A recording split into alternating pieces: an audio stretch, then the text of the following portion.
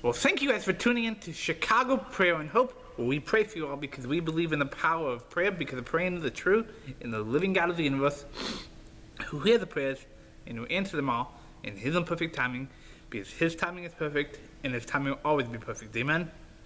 Amen. And also, we share the good news of Jesus Christ, right out as true and active living Word of God, which brings the free gift of salvation to you all if you believe by faith alone, and if you repent of your sins, and if you do all that, it offers you the best gift of all which you can ever receive, which is eternal life of Jesus Christ forever in His presence when you die. Friends, praise God for the free gift of salvation. Give Him praise for that.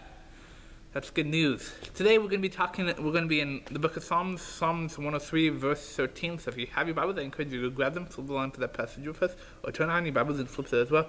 Today we're going to be talking about how the Father has compassion over us.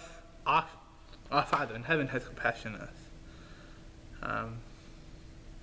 How our fathers on earth have compassion over us, and comparing it to how the Lord has compassion on us who fear Him. So let me open us up in a brief word of prayer before we jump in. Let's pray. God, teach us something new about this topic. Teach us the compassion that our fathers have, and the compassion versus the compassion that you have, God. God, we love you. Would you help us love you more? Amen. You guys ready? Psalms 103 verse 13 says this. It says, "As a father has compassion on his children, so the Lord has compassion on those who fear Him." Come on, friends. What does this mean? How does it start out? It says, "As a father has compassion on his children." What does compassion mean? Compassion means love, gentleness. A father loves you. Your father loves you. He cares for you. He wants what's the best. He wants to protect you. Because your Father on earth has compassion on you, His children. So the Lord in heaven, so the Lord, our Father, has compassion on those who fear Him. So you guys got the compassion part, how the Lord has compassion on those. You guys probably didn't get the last part, on those who fear Him. You might be like saying, wait, what? I thought God doesn't want us to fear. You're correct, God doesn't want us to fear things of this world. He wants us to fear Him. What I mean by fearing Him, you might be like saying, wait, fear Him? Like, I thought God wants us to love Him and pursue Him. How can we fear Him plus love Him? What He means is have a righteous fear of Him. Not like, oh yeah, you're afraid, but have a righteous fear, knowing that He is powerful.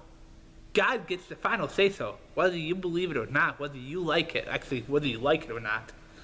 God gets the final say-so. So we are called to fear Him, knowing that He is just, He is powerful, and He can crack down the hammer any time. That's why we fear Him. Because He is Lord of all, and He is in control. That's why we fear Him. So what's my encouragement for you today? What's my challenge for you today?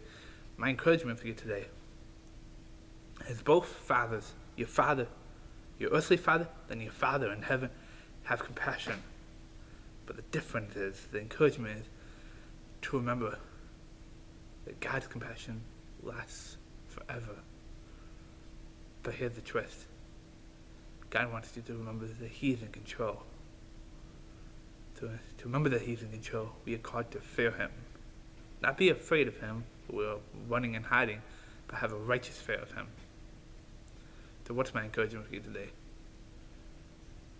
To remember that God is in control, and He has so much compassion over you, and that He loves you. And I pray that you would see Him. Don't see Him as a guy that's cracking down the hammer because you sinned. See Him as a loving Father and as a compassionate Father, but fear Him as well. But don't focus on the whole fearing part.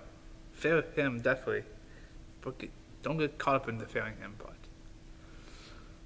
I don't want you to get caught up in that. Sometimes people can get caught up in that, and so just remember that God is with you. He loves you. He has so much compassion over you.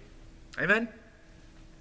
Amen. I want to move into the next part of this video and give you the chance to receive Christ today for the first time or come back to Christ. We give this invitation out in every video that we make because we truly believe that this is the most important decision that one can ever truly make with his life, or that one has already made with his life, is by placing their faith in Jesus Christ alone and accepting the free gift of salvation that he offers you and that he offers me. So I want to do this invitation right now for you.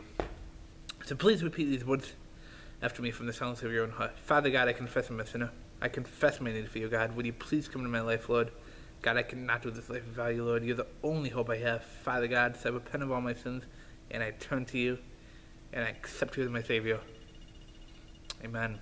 Well, if you just prayed this prayer today for the first time with us, or recommitted your life to Christ today, then I want to welcome you in the family of God, welcome you back in the family of God. Scripture says when one walks in the family of God, or when one walks back in, heaven rejoices, and I rejoice along with you as well. And I've also been praying for this very moment because this is truly one of the most important decisions that one can ever truly make with life, or that one has already made with life, by placing the faith in Jesus Christ alone and accepting the free gift of salvation that he offers you and that he offers me. So I want to welcome you in the family of God, or welcome you back. Well, friends, if you just prayed this prayer today for the first time with us, or recommitted your life to Christ today, I encourage you to reach out to me or to one of our team members because we want to be praying for you.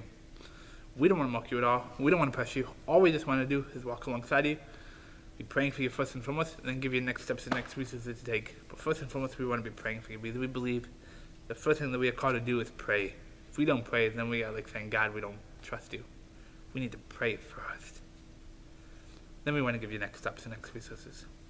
Well, friends, do you mind if I bless you today before I send you all on your way into a new day? Would you put your hands up to receive the blessing of Jesus? May the Lord bless you. May the Lord keep you. May the Lord make his face shine upon you, and may you never forget, just as your Father on earth has compassion over you, his children, so the Lord has compassion on all who fear him. Friends, don't get caught up in focusing on the fearing part. Remember that God has compassion first and foremost. Amen? Amen. Well, if you guys were blessed by this video and you guys feel like someone else needs to be encouraged by this video as well, would you please do me a favor, click on that share button and share this hope with someone, share this good news with someone. If you guys just need prayer for your life or hope, never hesitate to reach out to me or one of our team members. We would love to be praying for you, truly praying for you. Love to just talk to you, answer any questions you have. And until next time, keep Christ number one and have a very, very blessed day. Much love, y'all.